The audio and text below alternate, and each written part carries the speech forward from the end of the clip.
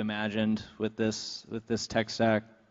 Yeah, so I mean, one exercise you can kind of run is like, what if you take the most ridiculous technology that exists today and just mash it all together?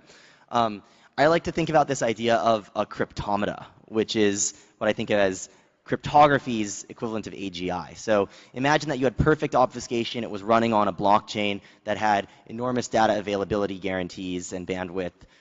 What you would get is basically like a truly self-sovereign program that's made out of math, that's can never be taken down, it's always executing properly. You can never open up the program to inspect its internal state except as it is allowed to run.